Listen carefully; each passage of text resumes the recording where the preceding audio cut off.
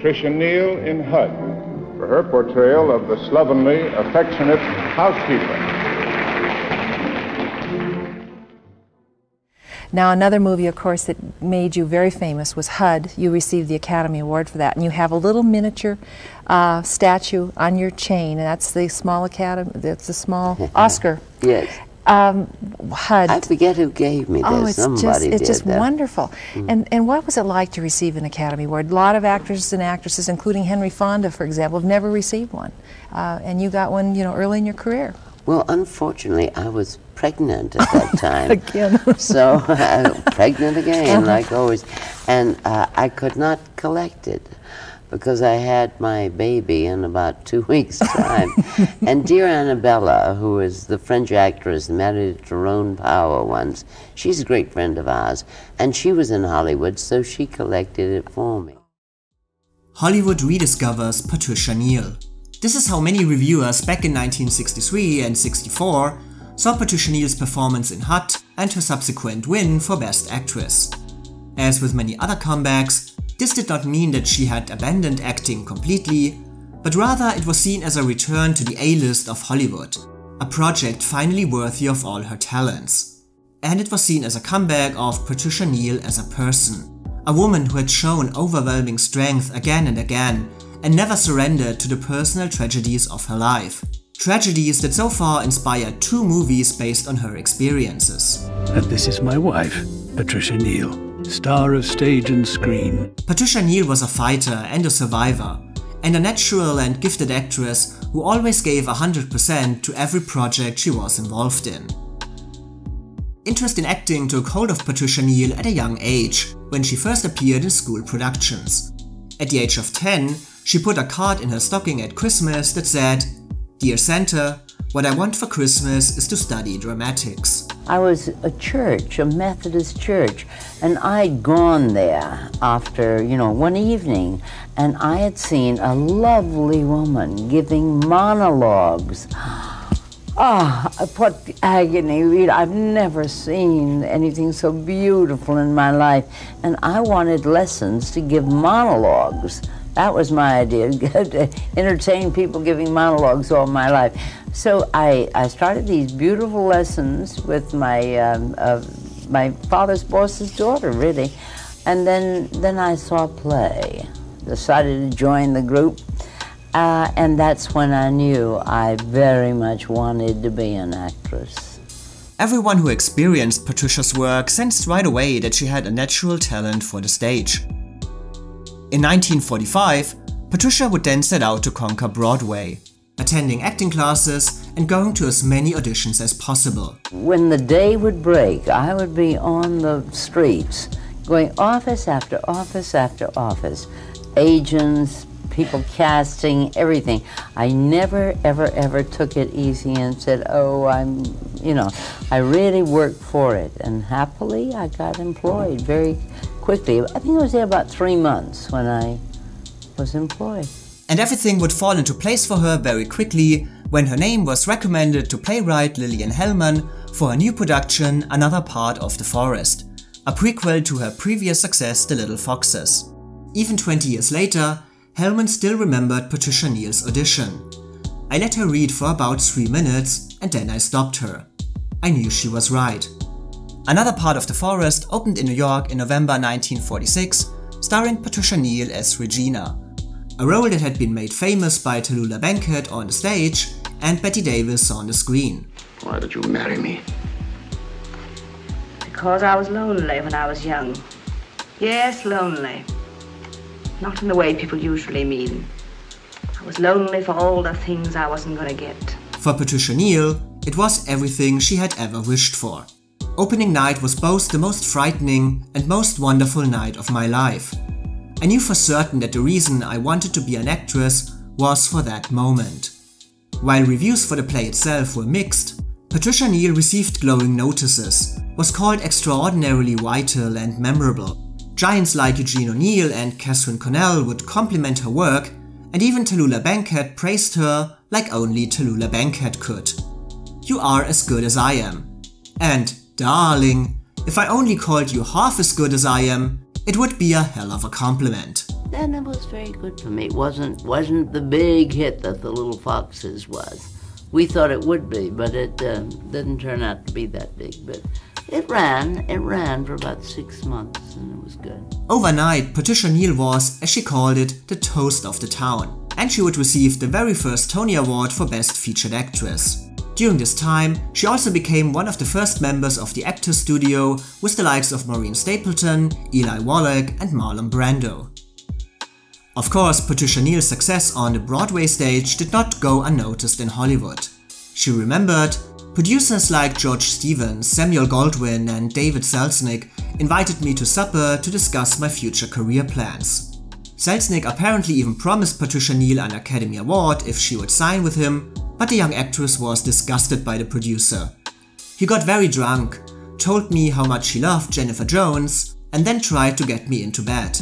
I nearly pushed him down the stairs. Patricia instead signed with Warner Brothers, which offered her the most generous deal, including the leading role in the upcoming movie version of the Broadway hit John Loves Mary. Signing with Warner's most likely also prevented her from recreating a stage role as Regina in the movie version of Another Part of the Forest, which was produced by Universal, with Anne Blythe as Regina. Like Neal, Anne Blythe had also made her Broadway debut in a play by Lillian Hellman, Watch on the Rhine. $5,000. You'd better go in now. Later, Patricia Neal would say, "I went to Hollywood much too early in my career. I should have had the sense to stay a few more years on Broadway, but for now, her goal was clear. I wanted to be the greatest actress to ever appear on the screen." The Germans are back to their wives and sweethearts. The Italians are back. The Japanese are back. The only woman in the whole world who's being kept apart from the man she loves is me. Oh, who won the darn war anyhow? When she arrived in Hollywood, Patricia Neal became part of the expected publicity machine as Warner Brothers introduced her as their new major star from the Broadway stage and as the, what else, next Greta Garbo. And I was met by an agent, and he took me to the Bel Air Hotel, which was where I lived to begin with. Wow, it was so fabulous to go at this great hotel and pass the water and everything and great peace. It was beautiful, beautiful, beautiful. And I thought, that I was in heaven. After Patricia completed her movie debut John Loves Mary, the studio immediately looked for her next project, and it was one of the most sought-after female roles in Hollywood that would change her life forever. Basically, every actress from Jennifer Jones, Jean Tierney and Lauren Bacall to Bette Davis and Joan Crawford was interested in the female lead of Warner Bros.' prestige project The Fountainhead. Apparently, even Greta Garbo was sent a copy of the script. The most likely casting choice, however, was Barbara Stanwyck, who also claimed that she had brought the material to the attention of Warner Bros. In the first place. But things would turn out differently. All of a sudden, this man riding a bicycle, he stopped. His name was King Vitor. And we began to talk. And I had no idea who he was, but I'm a friendly woman. And I don't know, we talked for about 15 minutes or 20 minutes, and he said to me, "I'd like you to test for the Fountainhead." I was so thrilled. For the rest of her life, Patricia Neal would remember the moment she met her new co-star Gary Cooper for the first time. I looked up into the ravishingly handsome face. For me, there was no one else in that room. Gary Cooper was obviously one of Hollywood's biggest male stars of the time. He was an Oscar winner, a box office hit, beloved by critics, columnists and audiences. And he had been married to former actress Veronica Balfe, often called Rocky, since 1933. The couple also had a daughter by the name of Mariah, who was born in 1937. But while shooting The Fountainhead, Gary and Patricia immediately sensed the attraction between them. And when the movie was finished, Patricia Neal remembered, the moment had come. I knew it, and so did he. He asked, "May I drive you home?" The answer was, "No, I have my own car, but you can follow me." Gary Cooper was, I happened to adore him. I adored his looks. I adored his I mean, he to me was a fabulous man. But he was married. Did that yes. bother you? Well, of course it did, but I was so stupid at that in those days of my life. I didn't know that I should have had respect for marriage and left him alone, you know. When one's young, you want what you want when you want it, and you can get into bad trouble that way. Gary Cooper had had affairs with co-stars before, and Patricia Neal herself also had affairs with married men while working in New York, but for both of them, this was different. Though 25 years apart, both shared a sense of humor and look on life, and their casual affair would soon turn into a serious relationship. Both of them had found the love of their lives. Oh, well, I mean, he was so beautiful. I loved his looks. I mean, I loved his eyes, well, they were beautiful. And he was witty. He really was. He was great fun. Even though Patricia Neal knew that she was the other woman, it was one of the happiest times she had ever experienced. However, the illusion soon began to crumble. First of all, her career did not go the way either she or Warner Brothers had expected. For Patricia Neal, acting in front of the camera was completely different to stage acting, and she lacked experience and training. Unsurprisingly, her reviews for John Loves Mary were mixed. Critics praised her voice and line deliveries, but according to them, her facial expressions left much to be desired, and Bosley Crowther wrote in the New York Times that this brand new Warner girl had a lot to learn. But even worse, The Fountainhead, Warner's big prestige production, was completely destroyed by the critics, who called it cold and unemotional, and Patricia Neal was described as a moody heroine without any honest feelings and entirely affected. After the premiere of the movie, actress Virginia Mayo went to Patricia Neal and said, "My, weren't you bad?" And Warner Brothers began to wonder if their hopes in this young actress had been exaggerated. It won't break me. I know how to fight it. I'm not afraid of them any longer. But most of all, it was the affair with Gary Cooper that took a toll on Patricia Neal. On the one hand, her love for him was unconditional. As she said, "I wanted to be with Gary always. Never parted, not even briefly." But on the other hand, she began to realize that I had no rights with him. We were not building a future together. He came into my life as he wanted. She also sensed that Gary was unlikely to ever leave his family for her. Patricia realized that he simply did not want to get involved in any conflict. Conflict was something Gary was a master at avoiding. He wanted the best of two worlds. If all I wanted was to pass the time away, I wouldn't have to come this far from town. Why did you come so far then? I thought you knew. Still, Gary would eventually confess his feelings for Patricia Neal to his wife Rocky. However, a divorce was out of the question as Rocky refused, and Gary himself would also not push for it, as he did not want to cause any situation that might harm his daughter. Patricia Neal would always remember meeting the young girl after she learned of the affair. The child looked at me and spat on the ground.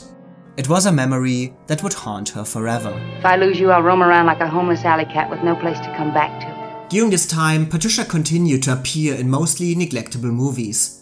She, however, had by now, also due to further acting lessons, mastered the art of movie acting, and many critics reacted positively to her performances, often calling her brilliant and unforgettable, and especially Luella Parsons became a big supporter of her work. Still, after her role in Operation Pacific, Warner Brothers did not renew her contract. As she put it, "I certainly had not become the new Garbo." I guess the quicker the goodbyes, the less embarrassment. So if you don't mind, good day. It was nice knowing you, I think. During this time of professional crisis, Patricia Neal also became pregnant. Sensing that a child with a married man would destroy the rest of her career and basically her entire life, and also realizing that Gary Cooper would not stand by her if she had a child, she agreed to an abortion. Later she would say, "For years and years I cried over that baby." It was horrifying, you know, it really was, but you know, you didn't mention it to a soul, you had to do this horrendous thing. And So what happened during that time? I mean, was he with you? Was Gary Cooper with you? I mean, was it, I mean, that must have been terrible. Yes. Oh yes, oh yes. We went through it together, you know, and And it was very sad, but we had to. Ingrid Bergman. That's right. She was the first one to let it be known, and people, oh, they hated her, you know. I could not have done that at my age. I could not have endured what she had to endure. She was a fabulous, brave, brave woman, and I would like to applaud her now. After Patricia Neal left Warner Brothers, she signed a 3-picture deal with 20th Century Fox, where she would make one of the most famous movies of her career, The Day the Earth Stood Still. But focusing on her work became basically impossible for her because in 1951, Gary Cooper officially left his wife. By this point, the affair between him and Patricia Neal was an open secret in Hollywood. However, only one person took the blame. Gossip about Gary and me was being whispered all over town. No one wanted to be on the wrong side when the lines were finally drawn. I was the unsympathetic side of a triangle. The press was relentless now. They followed me everywhere. I'm just asking you not to print it. Columnists portrayed Patricia Neal as a cold, heartless homewrecker, and many members within the Hollywood circles began to avoid or openly reject her. No one ever came out and criticized me to my face, but it was more than low-key snubs at parties now. People I thought were my friends were cutting me dead. Gary Cooper, as usual, wanted to avoid any conflict and continued to keep quiet about the whole situation, never discussing his affair until the day he died. Patricia Neal was pretty much left on her own. That's one humiliation I won't stand for. You're not going to drag me through a divorce court. Obviously, the situation physically and mentally almost destroyed her. Torn between her ongoing love for Gary Cooper, but also feeling the shame for her affair and suffering from the public condemnation. It's unclear if she would have been willing to go on like this, but when Gary Cooper's mother confronted her with the words, "Do you know what you are?" she realized that she could not go on like this, and ended the relationship. What was it in your spirit that said, fight, keep working, get back to it? I don't know, darling. I just am made the way I'm made, and it's a stubborn woman. I am. I mean, I just don't want to lose. Yeah. I really mean, yeah, I've lost a lot, but I don't want to lose. I mean, I hate to be defeated, but you know, so I'll fight all the way. Patricia Neal suffered long and hard from the breakup and needed professional help to mentally and physically heal. I felt as if my life had burst apart from the inside. Everything that had given life any meaning for me was torn into shreds. Friends of Gary Cooper also said that he never got over losing Patricia Neal, but desperate to hold on to a normal life, he would eventually return to his wife. Patricia Neal returned to New York. The hostile environment of Hollywood was no option for her anymore. And again, it was Lillian Hellman who gave her another important break. The children's hour. It was, I had, the idea of being in it was so good to me. And as I said, Kermit said, yeah, you can come and read if you want to. So I read it, and I read so magnificently they let me choose which part I played. And I chose to play Martha. And that is, that's the one that's accused of being a lesbian, and I killed myself in the end, which I like doing. I think that's what I wanted, someplace to kill myself at that point in my life. Playing the role of Martha opposite Kim Hunter, Patricia could show that she had lost none of her talents, and critics praised her return to the Broadway stage. She also rejoined the Actors Studio, focusing all her energy on rebuilding her stage career and her reputation as an actress. And also her private life would fall into place again when she met English author Roald Dahl, known today for writing classics such as James and the Giant Peach or Charlie and the Chocolate Factory. What was he like? When I first looked at him, I thought, oh, very handsome. And I would like to meet him. And well, we sat beside each other at the supper table. He didn't talk to me 1 minute. He talked to Leonard Bernstein, who was sitting across the table from him.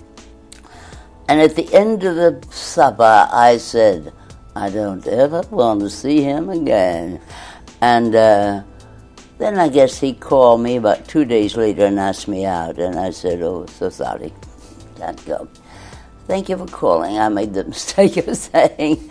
And then he called me again a couple of days later. Well, I couldn't think of an excuse, so I went, and here we are. Their casual encounter soon turned into a serious relationship. A relationship completely different from her affair with Gary Cooper. She described Dahl as consistent but dispassionate. He knew exactly what he wanted, and he quietly went about getting it. He took possession of me, and I let it happen. Patricia Neal was honest to herself that she did not love Dahl, but still felt that he would give her what she was longing for: stability and a family. What was I holding out for? A great love? That would never come again. Also, I did not love him, I admired him deeply. And at that time in my life, admiration was more important than love. Their marriage would not have the easy and relaxed quality she had experienced with Gary Cooper.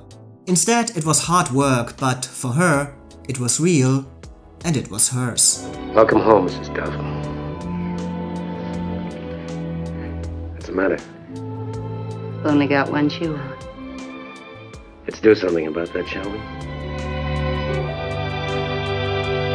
In 1955, Patricia Neal gave birth to her first child, Olivia, and by 1961, 2 more children would follow. Acting-wise, she did not work in any grand Broadway plays or movies, but she continued to appear on the stage around the country or in television productions, almost always to glowing reviews. Hollywood by now seemed decades away. I have given up all ideas of being a movie star. I found out how useless the whole thing is. I always feel guilty when I'm having a good time. I always feel guilty when I'm not. Oh. How do you feel now? Oh, very guilty. In 1957, she received a lot of praise for her return to the big screen in Elia Kazan's A Face in the Crowd, being called excellent, the best she had ever been, and predictions for an Oscar nomination began right away. But the movie was overall a critical failure and box office disappointment, and Warner Brothers did not promote it for awards consideration. Patricia Neal summed it up as, "A Face in the Crowd had not established me as a sought-after movie actress." Mostly she now focused on her private life, taking care of her children as well as her home. Acting for her had mainly practical reasons. Dahl was not writing as fast as was expected by his publishers, and Patricia Neal had to keep working to also support the family financially.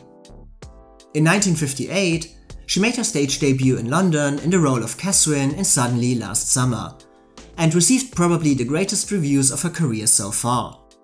Patricia Neal remembered that producer Sam Spiegel came to see the play and was so impressed that he immediately acquired the movie rights. She was very certain that the role in the movie version would be hers. But the part ultimately went to a much bigger star who had just done a Tennessee Williams movie the year before.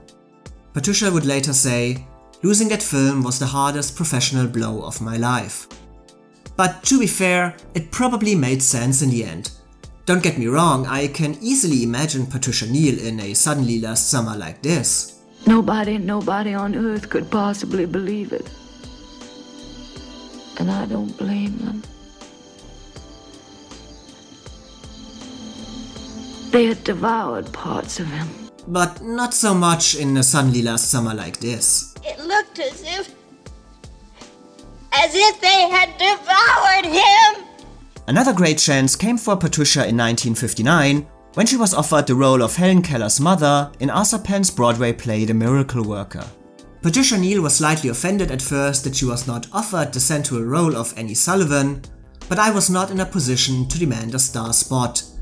If I was to keep working, I would have to go with what I was offered. Still, she remembered her time with The Miracle Worker very fondly, and she formed a close bond with director Arthur Penn and co-star Anne Bancroft.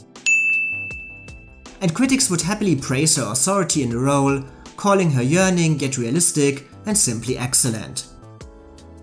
After that, Patricia Neal received an unexpected offer from Hollywood for a supporting role in the Audrey Hepburn classic Breakfast at Tiffany's.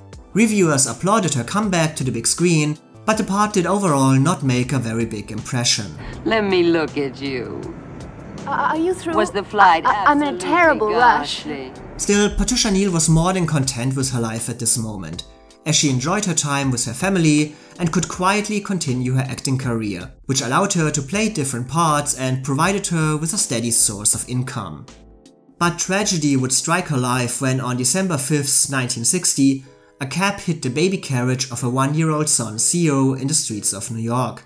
Theo suffered from severe damages to his head, and Patricia Neal remembered, "My precious doll was shattered." He was, I was shopping then at the A&P, and I saw my daily woman looking for me, and she said, "I'm sorry to tell you, but your son was hit by a taxi." Well, I dropped everything on the ground, and I ran up and I told her all about it, and he was at somebody else's apartment, you know, he worked in somebody else's apartment, and he just put his pencil down, and we went downstairs, and we went to the hospital, and the doctor said, "He will die."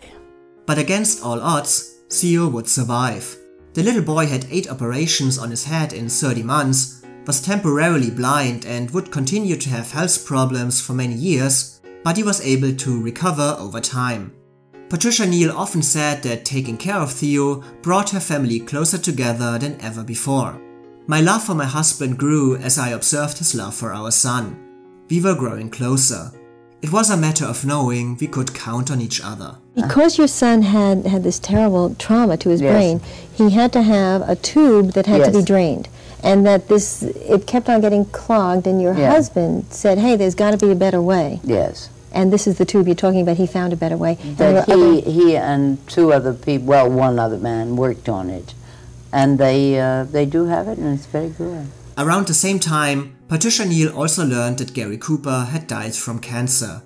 Despite all the sorrow of their time together, she kept the memory of their love for the rest of her life. To this day, whenever I see Gary on the screen, I fall in love with him all over again. In later years, you met Gary Cooper's daughter, who at the time hated you, and Gary Cooper's wife. I understand that you eventually made peace Yes. with both of them. Oh, yes, and I like them both very much now. They are, you know, it's odd how things come to as they should come, occasionally. Due to the high medical costs in America, Dahl and Patricia Neal then decided to move to England for good. This move and taking care of her son prevented Patricia Neal from reprising her part as Helen Keller's mother in the movie version of The Miracle Worker.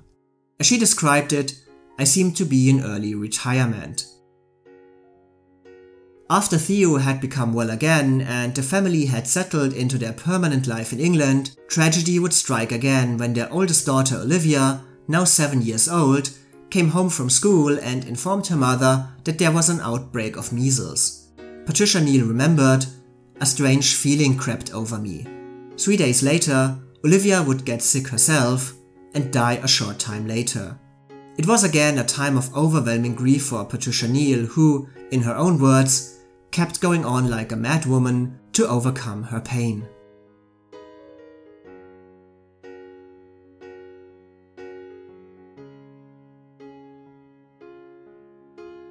To get on with her life, but also due to the high cost of Theo's medical care, Patricia Neal continued acting, mostly on TV. One of her performances was caught by director Martin Ritt, who also knew Patricia Neal from a time at the Actors Studio. He sensed that her natural sincerity and simplicity on the screen would be perfect for the main female part in his next project called Hot Bannon, a movie based on the novel Horsemen Pass By Larry McMurtry.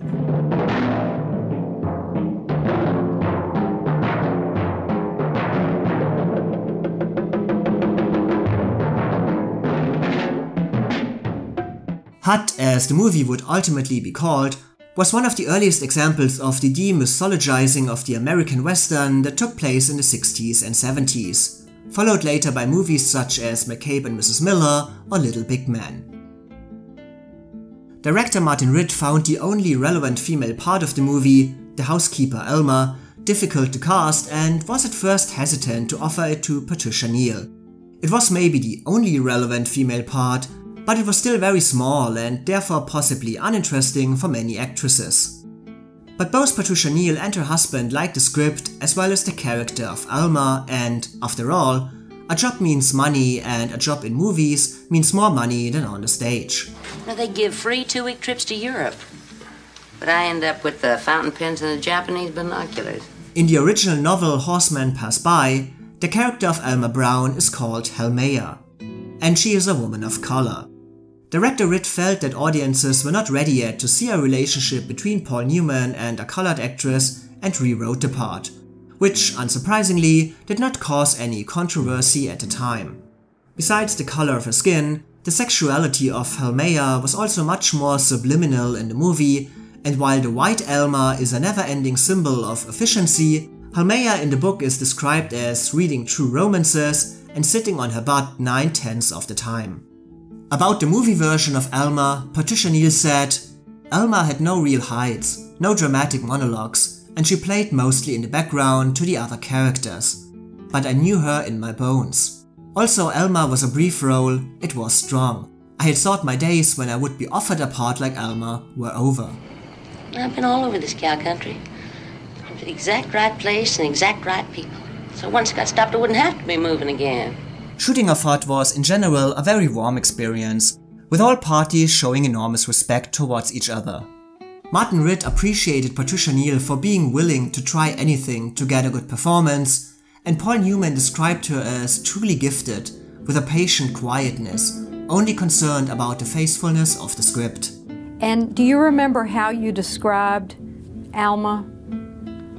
Oh, God, I don't know how to describe her. She's just a good woman. She's a good woman, and she knows a bad one when she sees one, even though she's a little attracted to him, but I don't give in to that, and that's very good. And, no, but it's a loving part. I like it.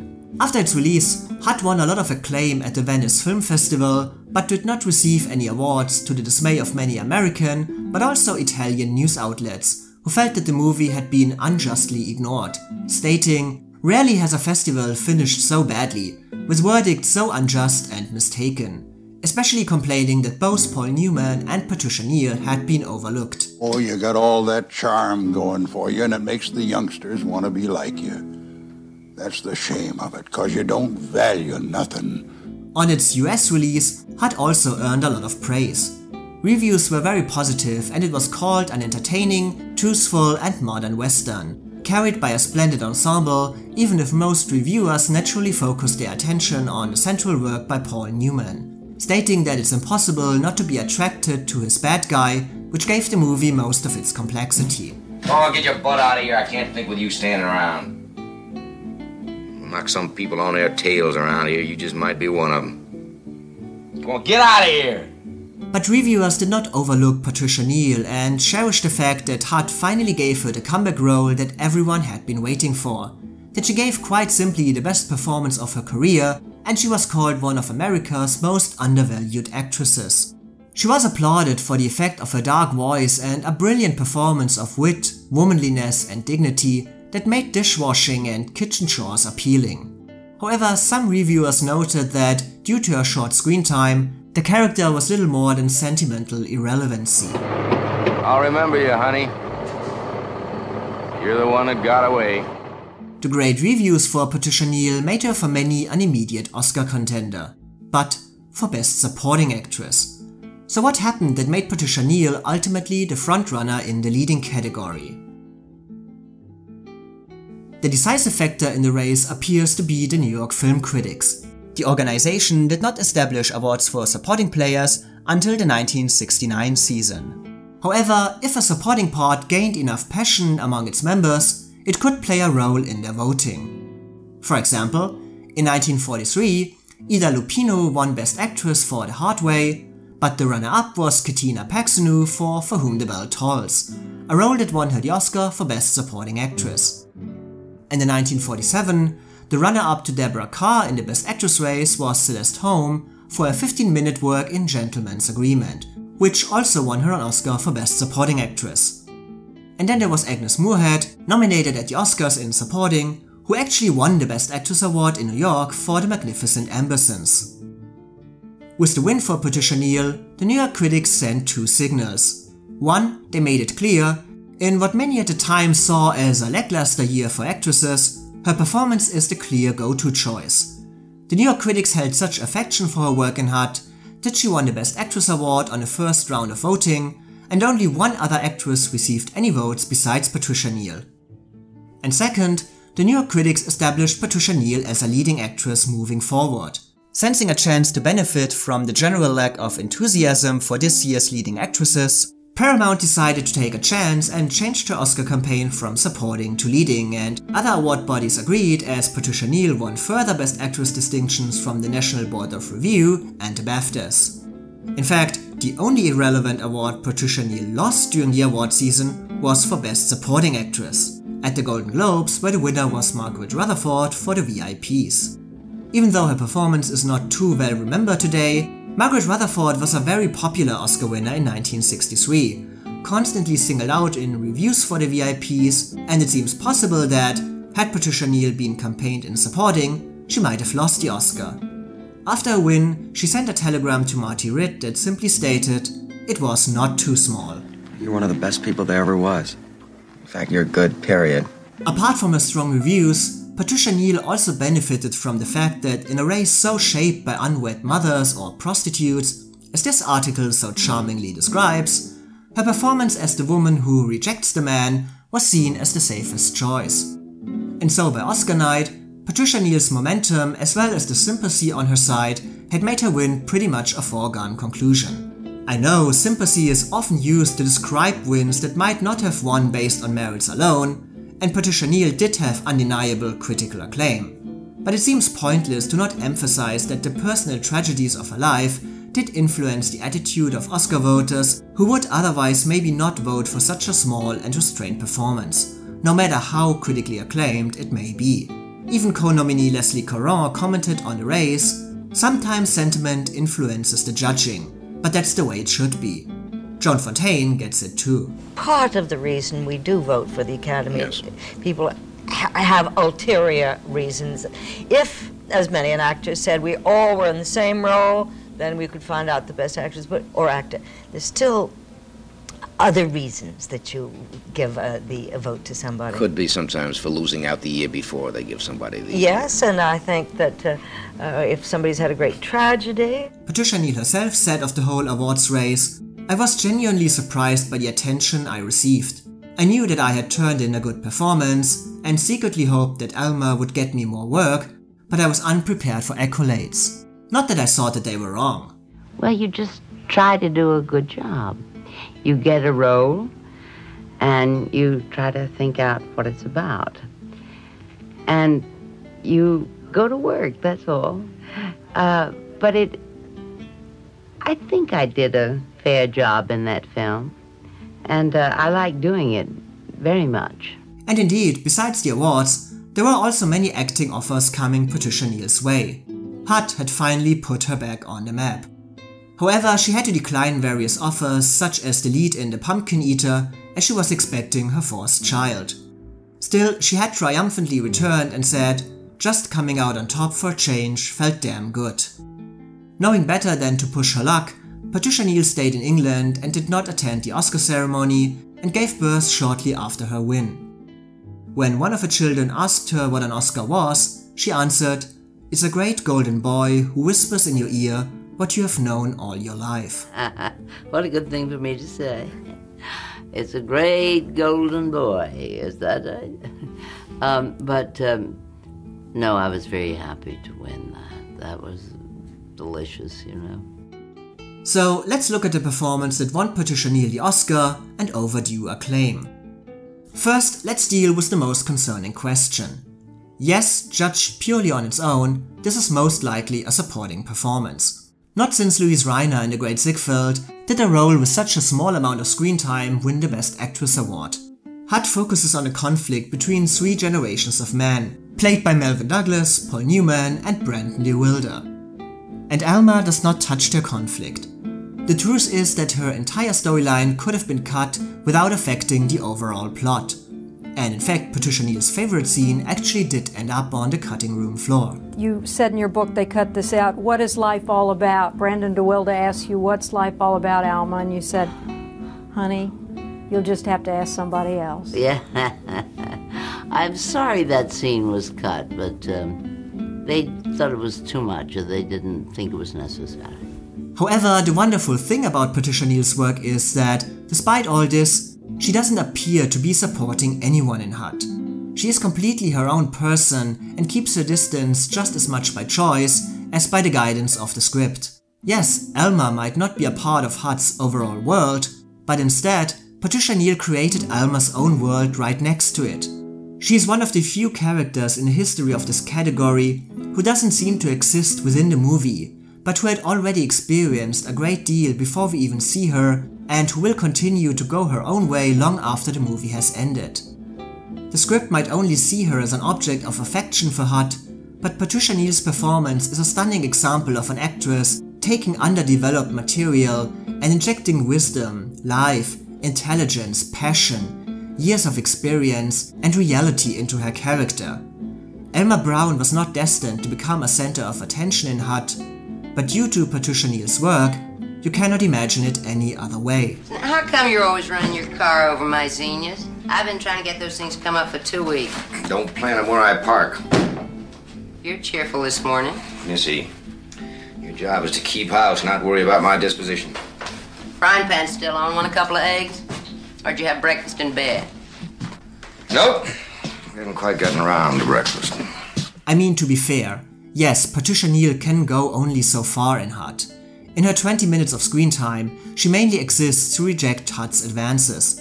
Compare this to, for example, Vivien Leigh, who has 3 hours to present Scarlett O'Hara in Gone with the Wind and leads her through various important changes in her life.